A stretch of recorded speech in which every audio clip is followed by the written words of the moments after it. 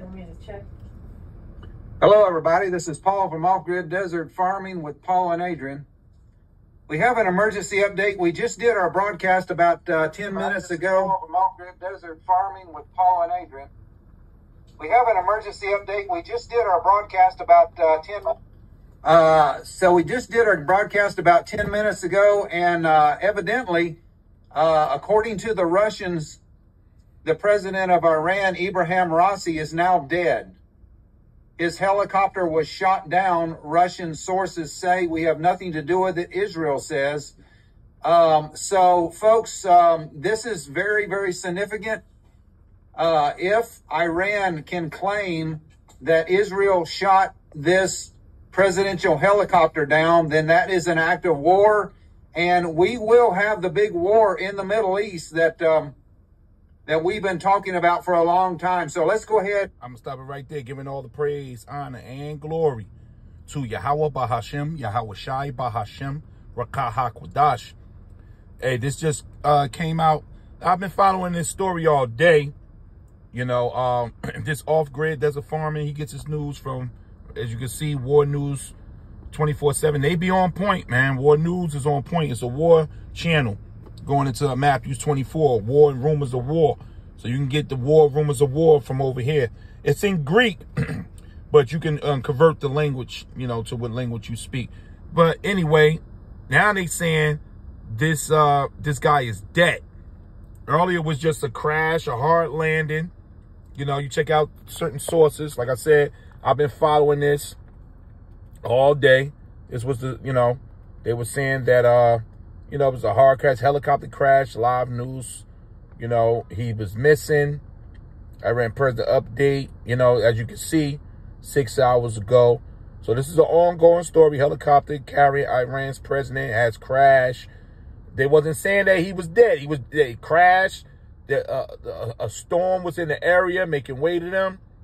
And they had to land, but it was a hard emergency landing. Now, that didn't sound right because, you know, the weight that this guy carried and the equipment and the technology and the satellites they got to clear the path before they even set off. And, you know, the helicopters are very sensitive, man, you know, to the atmosphere. So people that know about, you know, air control, you understand the dynamics of the helicopter, how it moves, you know. So when I heard that and he was like, they kind of flying into a storm or a cloud or whatever, it just sounds suspicious. Now they're saying it was shot down, and Russia, as you can hear on Off Grid, saying that this guy is dead. Now, why would Russia put that out? We don't know. But this thing is heating up. Because if this is true, if this helicopter was shot down, and the small hats had something to do with this, woo-wee, man. We looking at an intense, quick speed up to Jacob's trouble, man. Story. This is breaking news that the Iranian president's helicopter crashed earlier today. They were looking for it. Now the Russians have came out and said that it was shot down. And the only country that would shoot it down would be Israel. So let's go ahead and read the article and catch you up on the date. So this is the Iranian president, Ebrahim Raisi. His helicopter did crash earlier today. According to Russian sources, the president of Iran, Ebrahim Raisi, is now dead. According to the same sources, his helicopter was shot down by an anti-aircraft missile, probably a Manpad. There were 3 helicopters in the presidential convoy.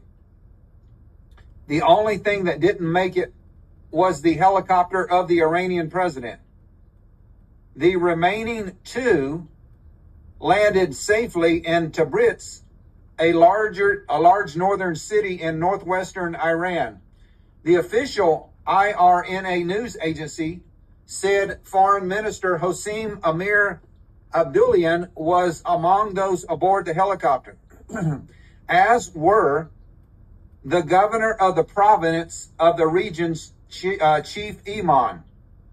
Western and Israeli intelligence agencies come to the same assessment regarding the death of Ibrahim Raisi, but they report that this happened due to bad weather conditions and perhaps lack of maintenance. Yes, sure.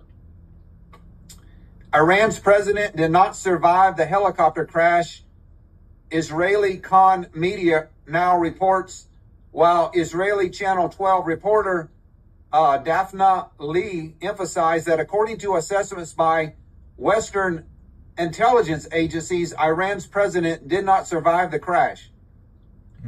They also claim that Israel is not related to the crash of the Iranian president's helicopter, added meaningful that Israeli officials who spoke to the Israeli Channel 13.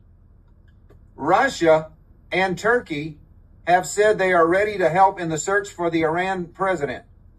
In fact, Tehran has already asked Ankara for helicopters with night vision equipment for the search and rescue operations. So this thing is going to be intense. Now you got Turkey, which is a member of NATO, right? The beast with 7 heads and 10 horns.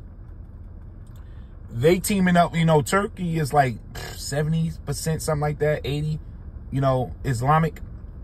You know, they teaming up with Russia, the bear, to look for this helicopter. Remember, I'm going to have to say this. The world is a stage. The world is a stage. So this can all be a stage event to bring in the pain and place that blame on Iran and the bear. So do be aware. There's hands moving in the background to this thing, man. You know, so as we take this stuff, you know, do the media with a grain of salt. We stay in the scriptures. We stay guided by the Holy Spirit of discipline at this time. Because all kind of tricks are going to be pulled out the bag. You know, to bring in the pain on Great Babylon. They searching for the 144, man. They searching for the men of the Lord. You know, they trying to get at them. You know, this thing is about to really intensify.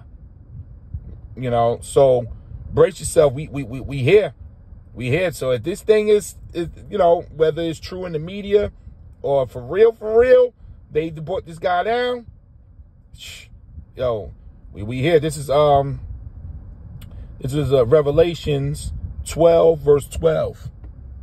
Therefore rejoice, you heavens, and ye that dwell in them. And the heavens start with the elect. Woe to the inhabitants of the earth and of the sea, for the devil, which is Esau, is come down unto you, having great wrath, man. That's intense pain. This man intends on bringing intense pain down upon this earth. We're in a very serious time of history changing for the men of the Lord. So this will be very intense.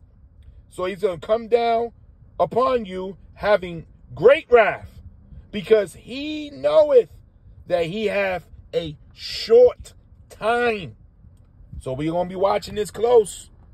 You know, we're going to be watching this close, man. People to assist in the search and rescue, as well as 6 vehicles from the van in Erzurum AFAD provincial offices. In addition, Mountaineer search and rescue personnel consisting of 15 people each from Ankara, Turkey, and other 2 Turkey cities are now on alert. Israel is now saying that they had nothing to do with the crash of the Iranian president's helicopter. Folks, we're going to find out. We're going to find out probably in the next couple days what actually happened. Iranian defense and security analyst Farzin Nadami stressed that helicopters used for high-ranking officials can transmit their exact locations in the event of a crash unless an explosion has disabled all the aircraft systems, including the emergency system. Okay, it so is possible we know about that system. So if it was a regular crash, You know, we all got that system, you know, in our vehicles, but you got to think about high-ranking officials. You know, they got the top-of-the-line system, so if it was a regular crash, there'd be some form of black box, which is not black, it's actually orange. You know, some form of GPS, something that tell them where you crash, unless it was an explosion and everything got blown up. So we watching, man. I'm gonna stop it right there. This is Off Grid Desert Farming. You go right over here, check it out.